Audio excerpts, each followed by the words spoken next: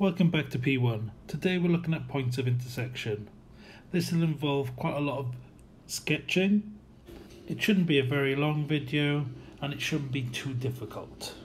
Just a quick message before we get started. If you're a returning viewer, welcome back.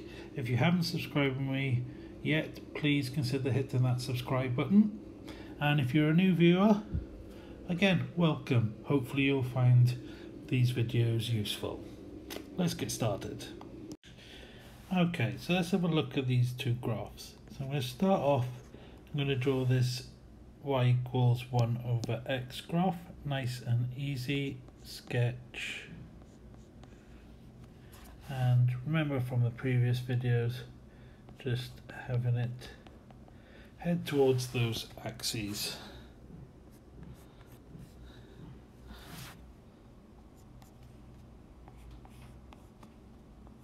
And there we have it. So there's my y equals 1 over x. Next, let's have a look at this y equals x minus 4. And you can see it's an x squared type of graph, and it's going to cross when x is 0 and x is 4. So just thinking about somewhere like that, and then it's an x squared graph.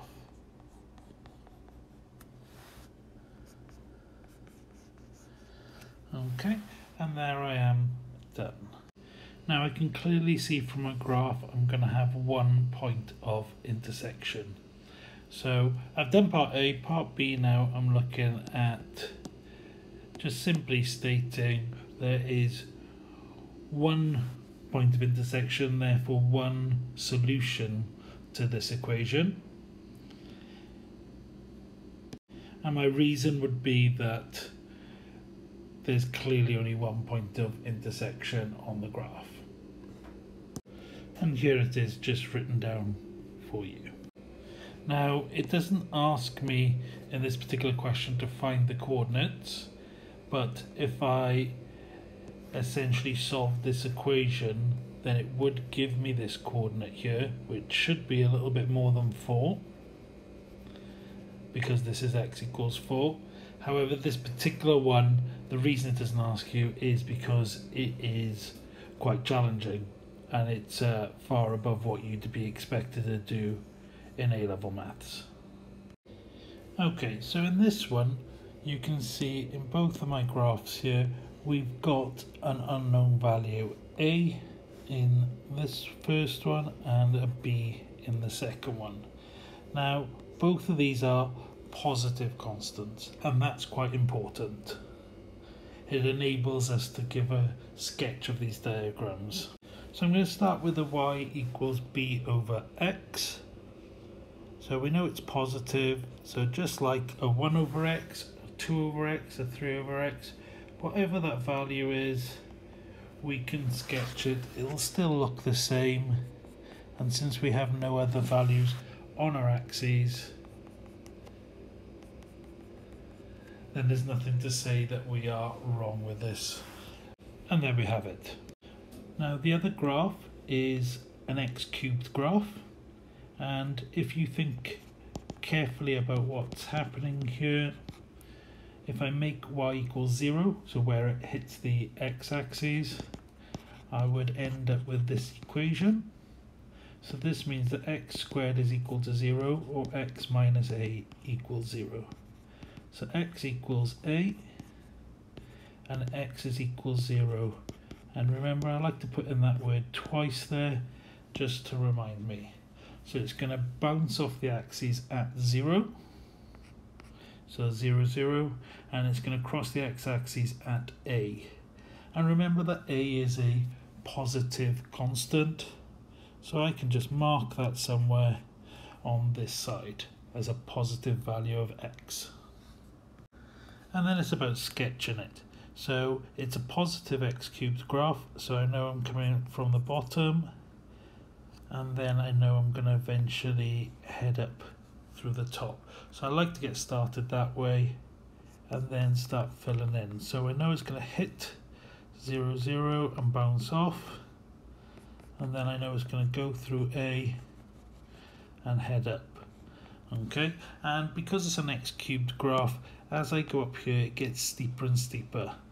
It doesn't really matter in this case, but against like an x squared graph, it makes sense to understand that it is going to be steeper. And I can clearly see that there are 2 points of intersection. Now, one thing I do have to be careful of, and just to double check, is that this equation is the equation I get when both of my graphs are equal. I should double check that, it usually is, but it is worth just double checking it.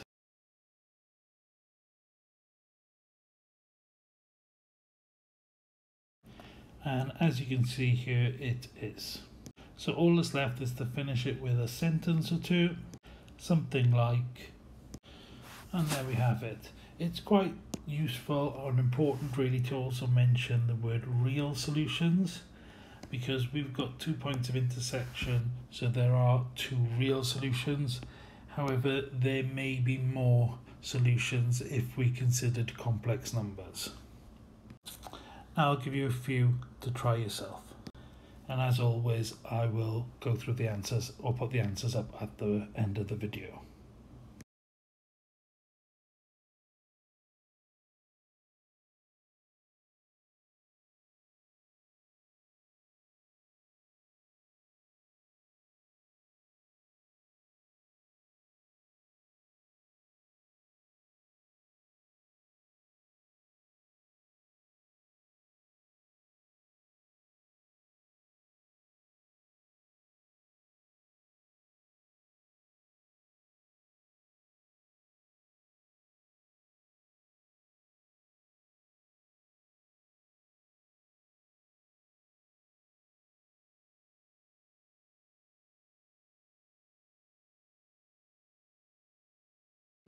One thing to note here, the x cubed graph is going to be steeper than an x squared graph, so these two won't meet some point further up in the y-axis or the y direction.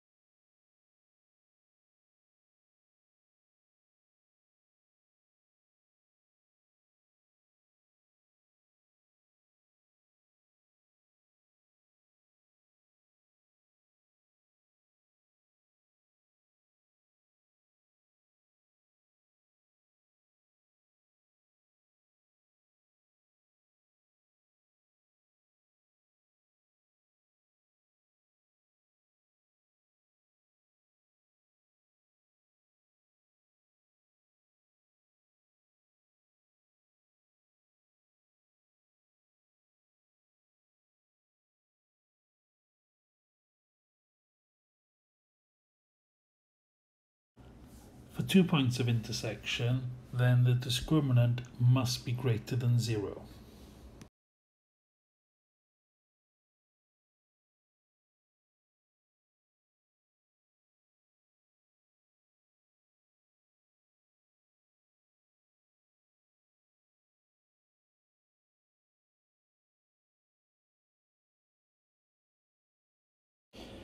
If you enjoyed this video, like it, subscribe to my channel.